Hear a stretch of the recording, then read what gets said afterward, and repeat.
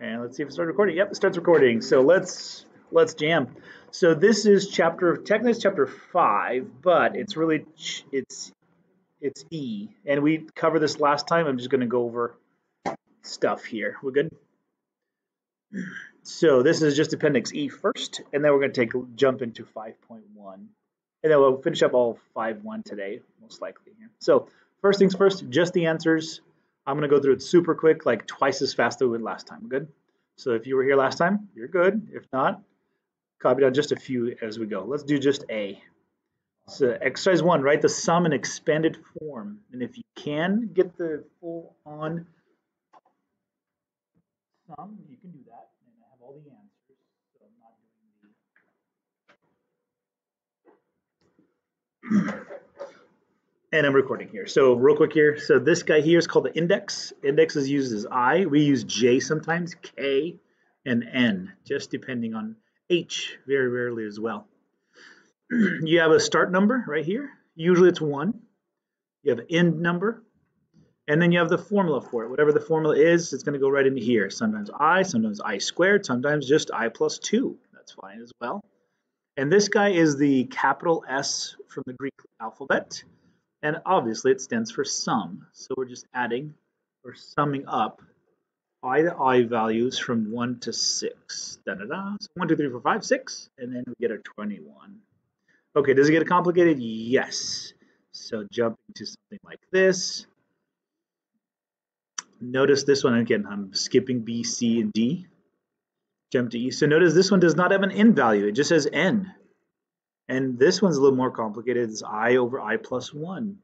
So our starting value is not 1 anymore. It's 3. So if you want to write it out like this would be expanded form.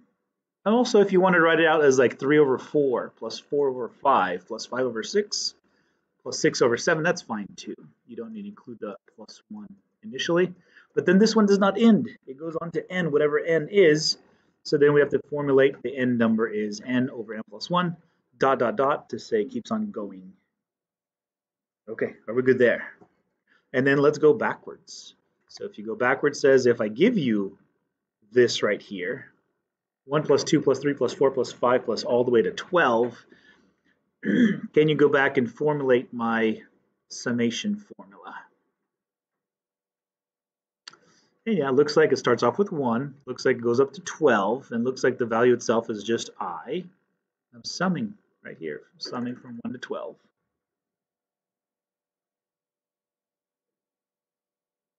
Okay, we're good there.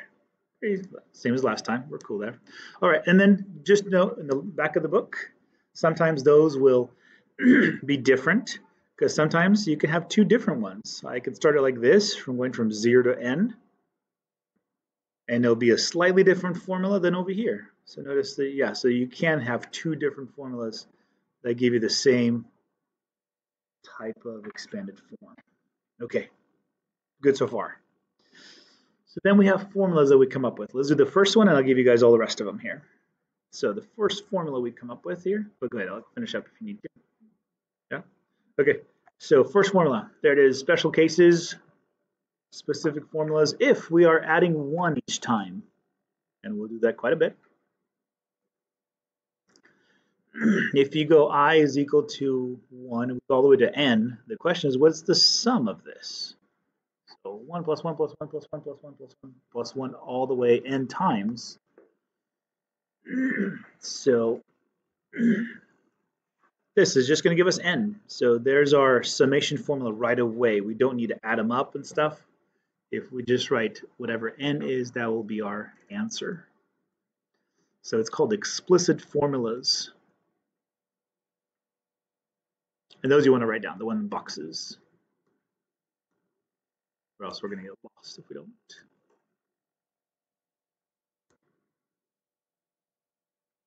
Okay, good. Good time here. The next formula, here it is. What happens if any kind of number, like 4 or 12 or 62? If we do that, what's the explicit formula? This one, if it's 62 plus 62 plus 62 plus 62 plus 62, or any kind of constant, we could just multiply the constant by n, and that will give us the explicit sum formula.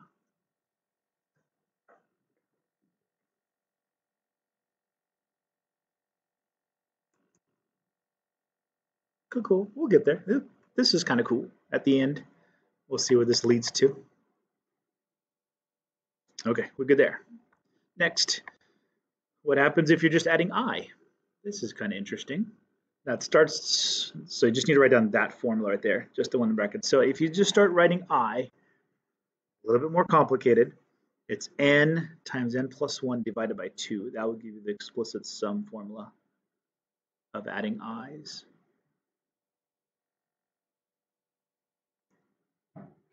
Okay, and then two more. We need I squared and I cubed, because that's as far as we're going to go. Could we go to I to the fourth? Yes. And we can go on and on and on, but we're going to stick with just cube powers.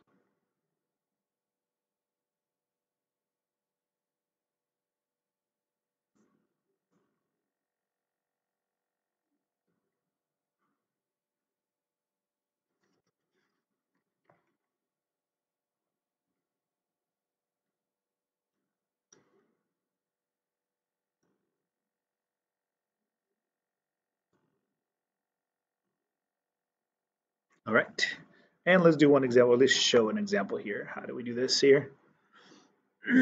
Not that one. This one. B would probably be an easier one. This one, if you can't just plug it in and you can kind of do it yourself, that's fine. That's easy enough. But if you can do it by formula, notice you got a 2 as a constant, but we're not adding up constants, right? We're adding up 2 i's.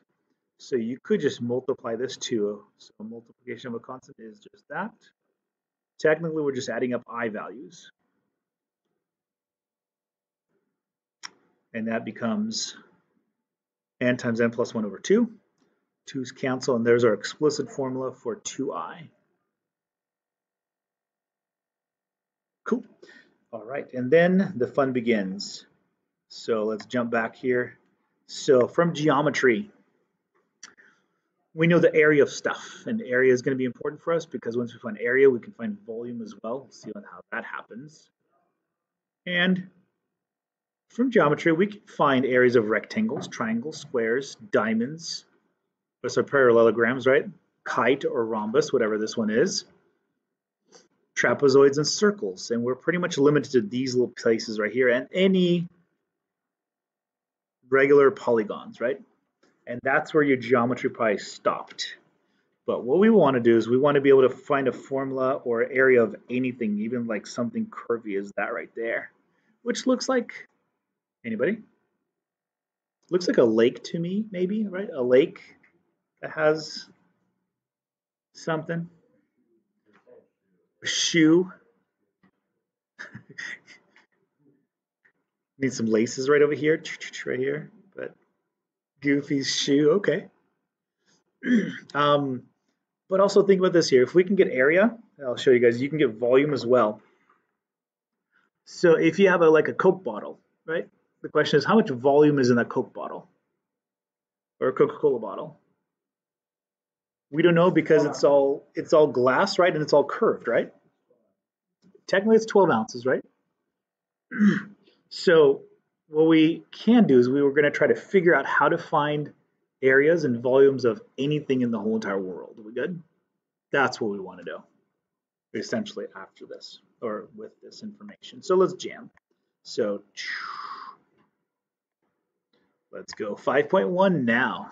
So we started this last time here. So technically this, I can find the area, or I want us to find the area underneath the curve of x squared, going from 0 to 1. Interesting. So now we can get areas of anything whatsoever. We'll show you how that works. But specifically, our formula is this right here. So the question is this, what's the area right here? So it's an area under a curve. Right there.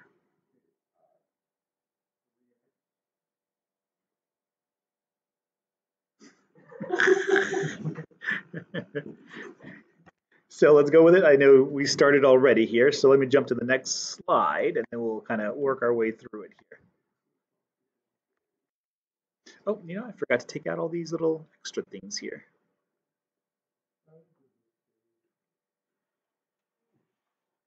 I'm going to go like this here. So Sorry, I'm going to have you write all this down because it is important as we get to the end here.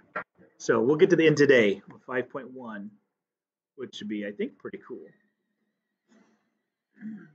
So don't mind this stuff over here at the end. I can erase all that right there. Like that. It's just this little piece right here. And we can get the exact answer, we can get the approximate answer. So here's what I got. So I have x squared. I guess I could do it this way here. Let's see. Will this help here if we do it by piece by piece? So this is x squared just going from 0 to 1 only, right? And what I want is I want that area there. So we as humans, and particularly Leibniz in 1500s, he came up with this little system, which I thought, well, that makes sense. If we just partition this off, say for this case, it's going to be 4 pieces, good? Just to sort of take a look at it. And so what he did is he said, okay, if that's the case, I'm going to make these boxes. I know I'm going to overestimate. I know that. But at least I want to estimate. So I'm going to make these rectangles. And I'm going to use the right side of each rectangle. So the right side here, the right side there, the right side there, and then eventually I'm going to get to 1. So yes, I am totally overestimating here. But let's try it here. So if I do this here, if I cut 0 to 1 into 4 pieces, are we good? That means my first piece is going to be 1/4. My second piece will be 2/4, or technically 1/2. My third piece should be 3/4, and I should finish off with 4/4. That's what I should do. Okay, so the question is this. What's the width of each one of these rectangles? The height changes, right? But the width is all the same. Width is 1/4, absolutely. It's the number of what we divided by. Cool, cool. Okay, so now let's do this here. Since I'm using the right side, I'm going to make this, that's 1/4, and that's 1/4, and that's 1/4, right? I'm going to use R. R saying I'm taking the right side of each of my rectangles, and I'm going to use the number 4 because I divided it to 4 pieces. And so with this case, oh, that's easy. Hold on. So rectangles are just width times height. Is that right?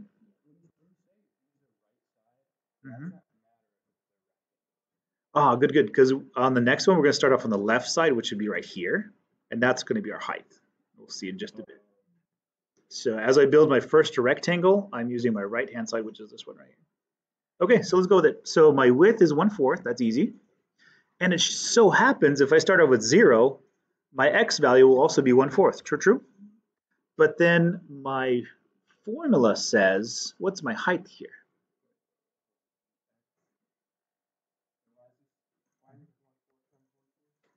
So this is my width right here.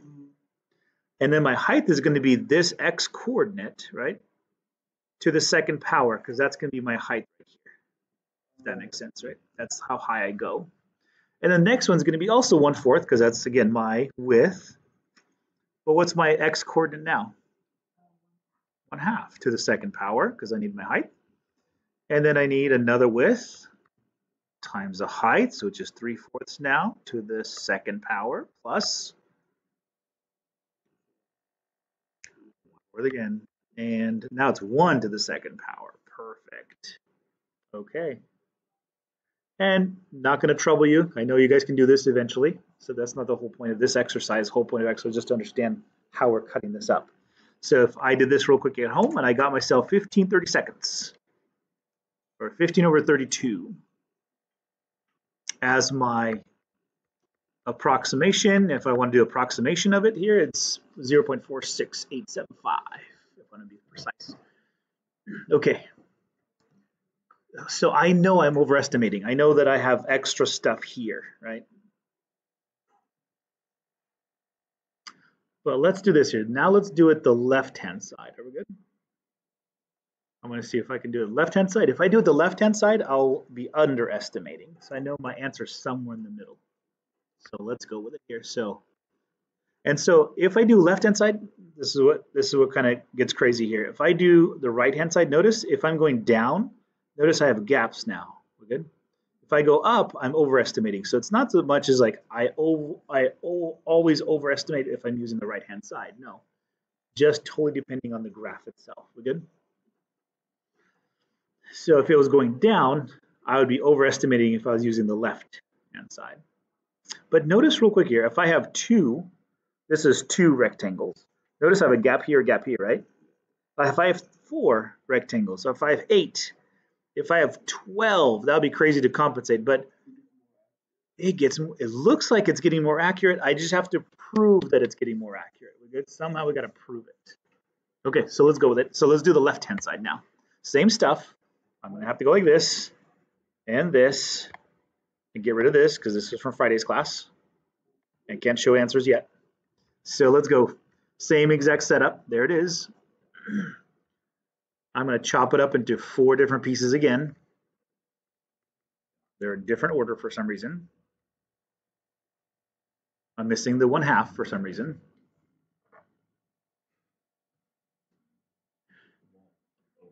One over something. Guess that's something.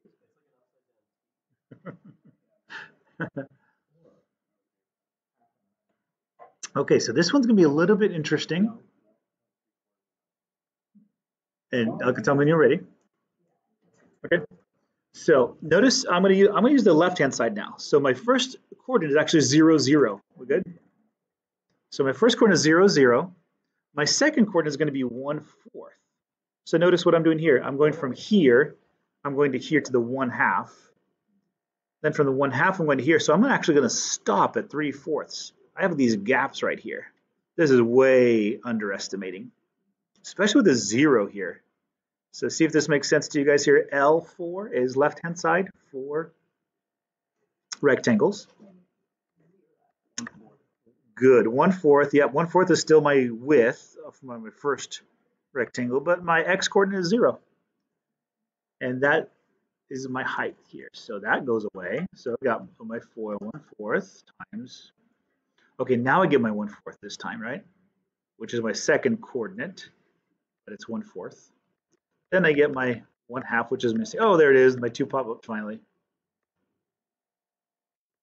So in this case, it would still be 1/4. Now it's going to be 3/4 squared, and that's it, right? I stop here because my last x coordinate I use is this one. So now the question is, if I were to add them up and find out what this is, now I get myself 7 30-seconds. 7 over 32.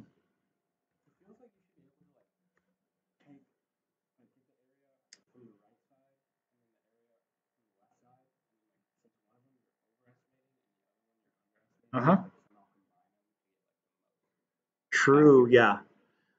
Or find the middle of it, right? Yeah. So the only problem is this. If you find the middle of it, it's still sloping up. So even if you got the exact middle of those two, you'll still be off by a little bit because of the slope.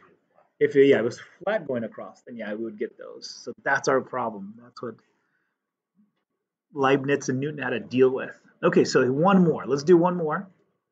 We didn't do this one last time, so this is the new stuff here. So we can use right-hand side of rectangles. We can use the left-hand side of rectangles. We can also use the exact middle of a rectangle. It's called the midway formula. So here it is. Same exact setup here. We're going to do it 3 different ways.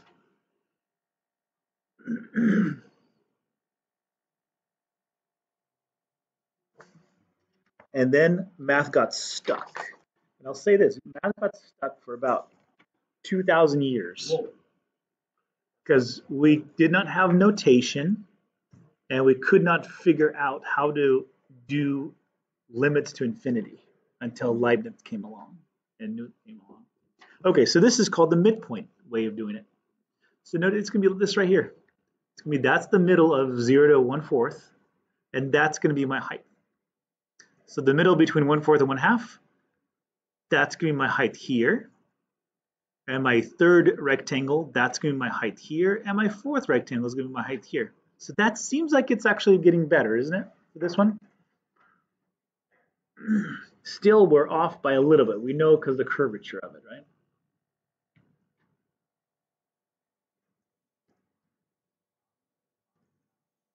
So let's do this one together here. So we're going to do M for midpoint. We're going to use 4 rectangles. And now you guys have to help me out here. The width on this guy is 1/4. What's my x coordinate?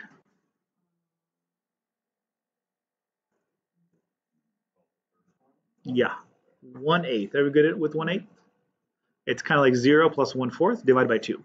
Right? 1/8 is going to be that. Oh, that fun one.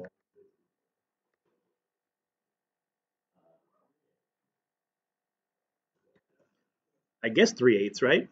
Because if you cut this up in half, this would be 1/8, 2/8. Oh, 3/8 right here. That's 3/8. So 4/8. That's nice. That's 5/8. I feel like I'm digging through my socket wrench at home or something. 3/8 and 5/8. So the 5/8, and that should be 7/8 then, right? Because that'd be 6/8 and 7/8. Okay, again, the goal of the exercise is not for you guys to compute this here, but just note that we got closer, I think, with this one. This is 21 over 64. 21 over 64, or approximately that right there. 21 over 64. Okay, so we know, let's see, we overestimated by, I'm going to go back in my notes here now real quick here. So my highest is 15, is that 15 over 32? My lowest is 7 over 32, and somewhere about 10.5, right? 10.5 over 32-ish, right? So there it is, we're stuck, guys. So Archimedes, he kind of had this formulation in his mind when he was trying to figure out the approximation for pi. And Archimedes, smart mathematician, super smart. He just did not have all the notation down. He did think about limits, and he did kind of sort of like, if you take this to infinity, this would kind of be close to this. You have Zeno coming along, Zeno's paradox. He tried to take stuff to infinity, but he did it in the context of physics, not mathematics. And so it stopped. About 250 BC, math does not progress in terms of limits anymore. So then 1500 years later, Leibniz comes along, Newton comes along, and he says this. They go back to this problem. And here's what we want to do. And so now let's put your thinking caps on. Let's do this here. I'm going to go like this. I'm going to do this all over again. 2 more times, guys. 2 more times. Yep, 2 more times the same problem too.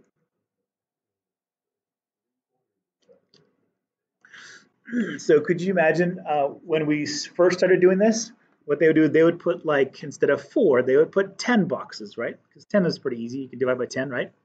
They put 20, and then they put 100, right? And they're doing this all by hand, right? And they're kind of thinking, okay, how do I get to the approximation here? And so Leibniz comes along and says this. Go ahead.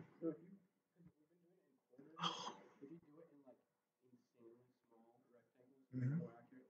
Yes, yeah, it gets so that so the 7 30-seconds and the 15 30-seconds, right? They become closer and closer and closer. But then the question is, what's that middle? That's the question. So here's what Leibniz kind of thinks through. Okay, I got this interesting idea. I know limits can go into infinity, right? It's theoretical, but it works for derivatives. Let's do this. I'm going to divide this guy into, I don't care, n number of rectangles. You don't need to put that many. You don't need to put as many I did. But I'm going to just divide by n. If you want to put 6 in there, that's fine, right? It doesn't matter how many you put in there. Okay, thinking caps on. Let's see what we got. I'm going to use the right-hand side, and I'm going to use n. Not 4, not 10, not 100.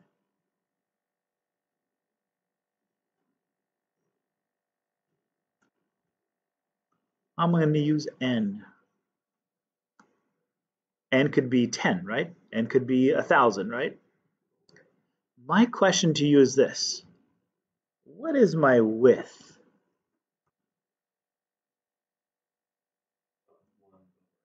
1 over n. So let's see.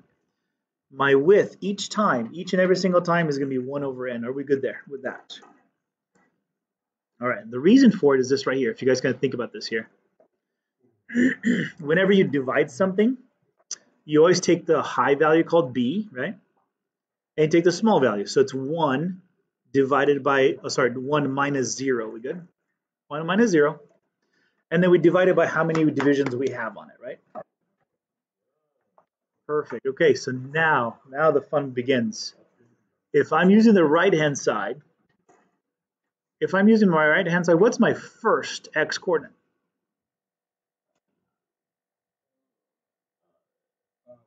1 over n. Perfect. My first x coordinate would be 1 over n because I'm going 1 over n away from 0, right? Perfect. And my width is going to be 1 over n. What's going to be my second x coordinate? I can see Jeopardy. 2 over n. Absolutely. And then I'm going to go 1 over n, 3 over n. And how many times am I going to do this? N times. I can go a fourth one. Yeah, I'm going to go all the way up to n. Oh, hold on. Am I going? Just be very careful here. Start off with n, right? 1 over n is the last one, right? And I'm going to go n over n times. We're good? Yeah. Because if I use the left-hand side, right, I'm going to be a little different.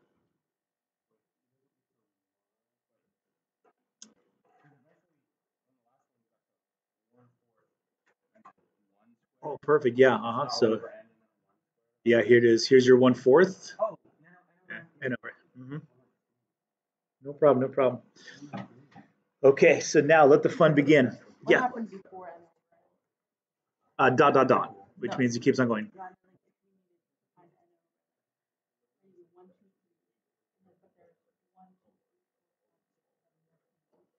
Yeah. Oh, gotcha. So the one before n over n would be 1 over n, and then it would be n minus 1 on top, n minus 1 over here, right? Because it would be 1 away from n. No, I'm just saying, like, if you actually had to write it all out. Tell 1. What would the 1 be that? Like 1 over n. That's like for this question, 2 over n. That's for that one. 3 over n. So what's like for this one? Not talking about minus 1. So next one would be 1 over n, right? There'll be 4 over n squared, right? Let's see if I'm getting your. Let me see if I'm getting.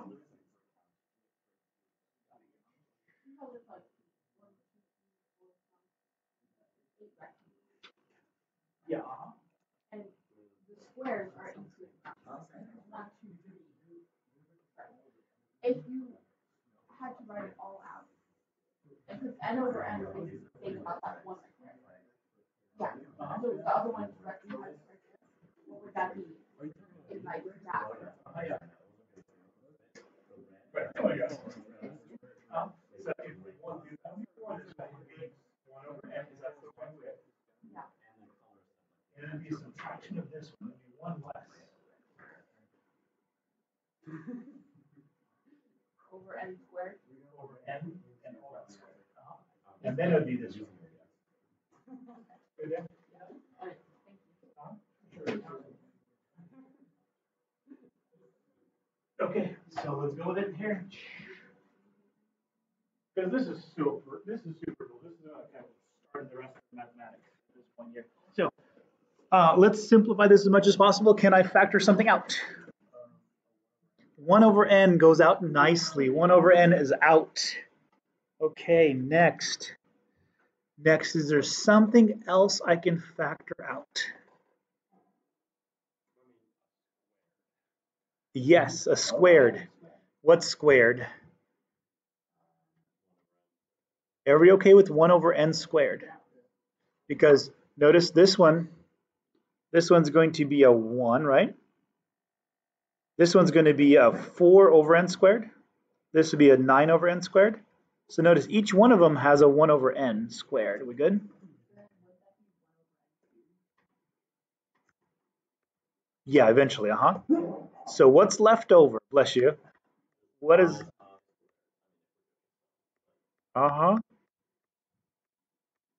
We have that. Is that true? True. Okay, we're getting there. We're getting there.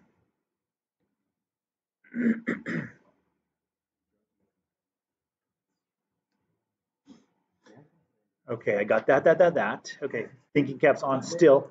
Oh, Anybody give me the formula, the sum formula for 1 squared plus 2 squared plus 3 squared?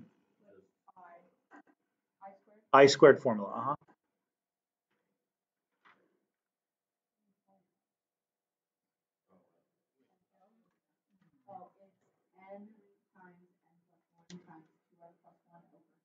Okay, perfect.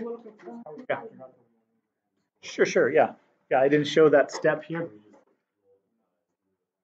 So one extra step that I didn't show that I could have would be this right here. So this part right here could be written as this. 1 over n squared, 4 over n squared, or 2 squared, 3 squared over n squared, dot, dot, dot. You good there with that? Yeah. And then the other part that we could have done is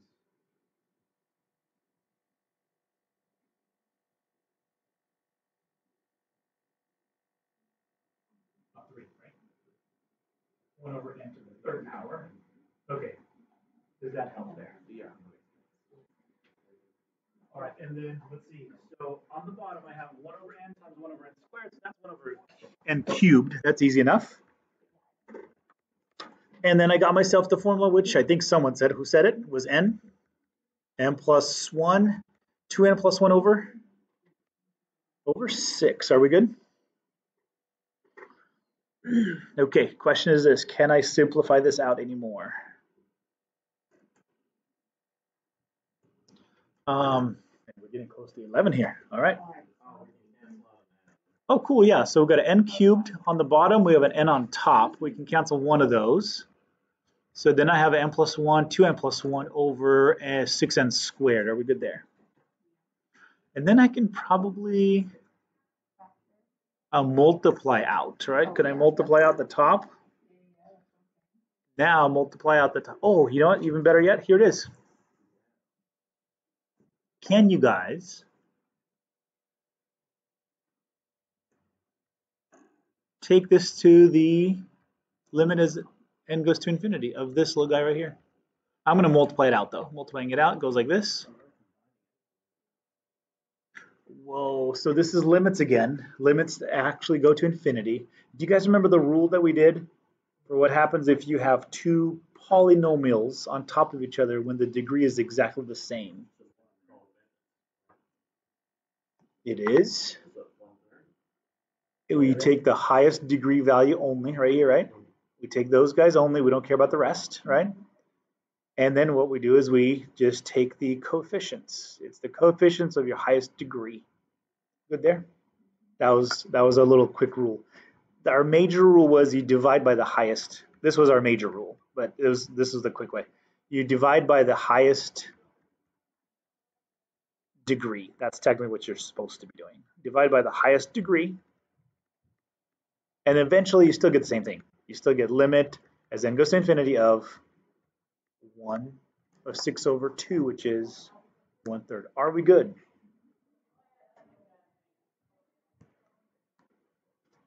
Okay, now the question is this. Got about 5 more minutes or so. Okay, this is like eureka moment mathematics right here, guys. Like what? This all boiled down to 1/3? So this is the right-hand side. Is that true? This is the right-hand side. So our n is equal to 4, right? We could still, let's see, we still could be overestimating. Does that make sense? Remember, because our overestimation, we just made a whole bunch of more rectangles, right? But we could be overestimating. But as n goes to infinity, as we made an infinite amount of rectangles on our right-hand side, we get a value of 1/3. Are we good? Okay, so let's do this here. Let's do the exact same thing, except starting on the left, and let's see what happens. Good?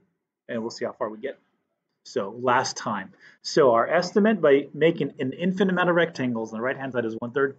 I wonder if that's going to be the same on the other side. Are we good? So let's go with it. Same, whoa, same exact thing right here. Choomp.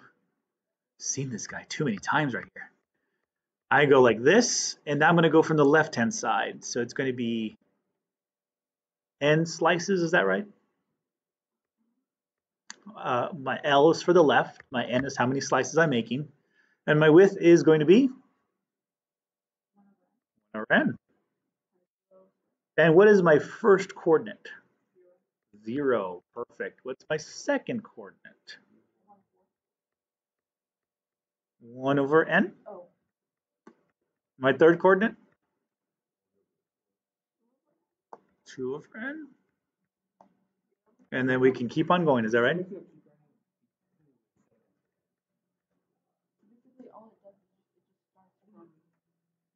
Uh-huh. And what's the highest we're going to go? Fourth one. Yes, perfect. So 1 over n will still be our width, right? But our top value will be n minus 1 over n. That'll be the highest we're going to go. We stop there. We good? So we have to compensate somehow for the n minus 1. But let's see. So guys, this is it. If we get a 1/3 out of this, we know that we have no extra space on the right-hand side. We have no extra space on the left-hand side. We know that 1/3 is actually the area underneath the curve for the first time in history. We good? We can actually get area underneath the curve. Let's go with it. So that guy can go away, is that right? Is that true? 0 is going to be equal to 0 anyways. So now as we focus on this only, we'll go outside in just a second here. So 1 over n, is that true? And now this time we're going to do like, same thing, right? Isn't this 1 over n squared I can pull out? What's leftovers? Same thing, except only this time we're only going to go up to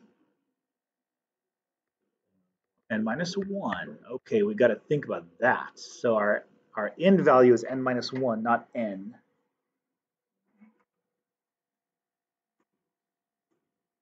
That's strange. Okay, so let's do a little bit of work on the side here. So we need another formula. Here's our formula. We need a formula that goes from 1 to n minus 1, right, instead of n. So let's see if we can make this one here. So you guys remember this little formula? Okay. So instead of here, what we want to do, we want to go up to n minus 1. So can you plug in an n minus 1 into each of those pieces on that side? What will that make for us? Mm-hmm.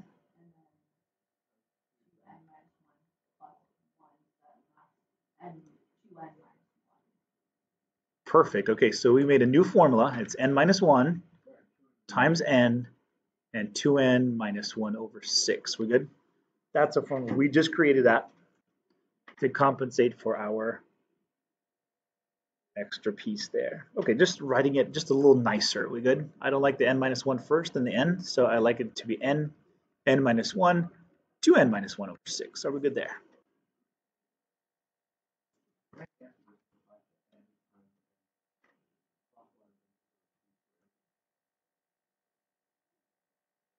Say again, one second. This is going from 1 to n minus 1, right? Okay, can we plug that formula into what we're doing now?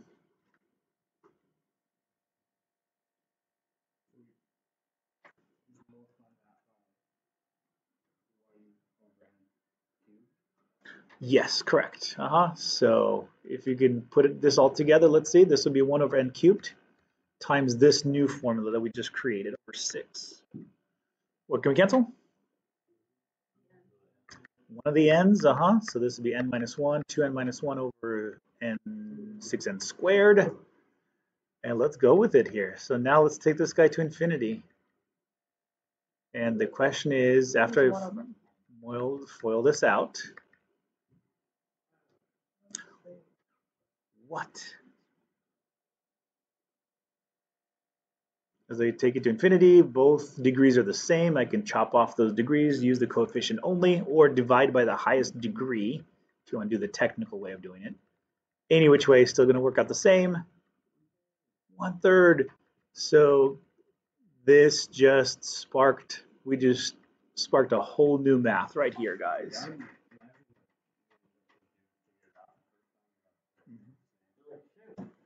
Uh-huh. This is crazy. Uh-huh. Okay, so let's do, we got to do, let's see, can we do this here?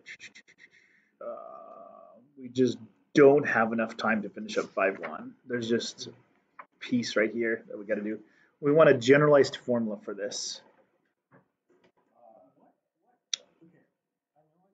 Yeah.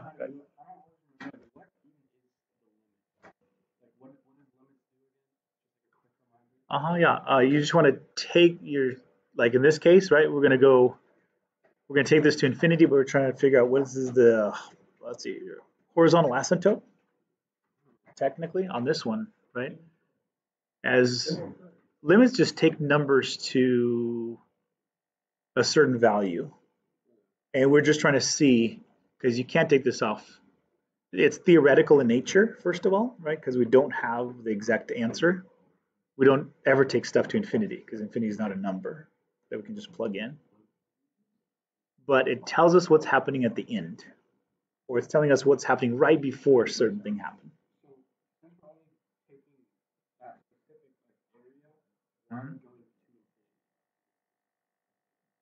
Sure. In this case, right? Oh yeah, we are increasing the number of rectangles we have. That's why we're going to infinity. Right? We start off with n rectangles, and then once we got deduced that formula, then we were able to go to infinity. Okay, are we good there, guys? Yeah? Okay. Let's do the generic formula or the generalized formula next time.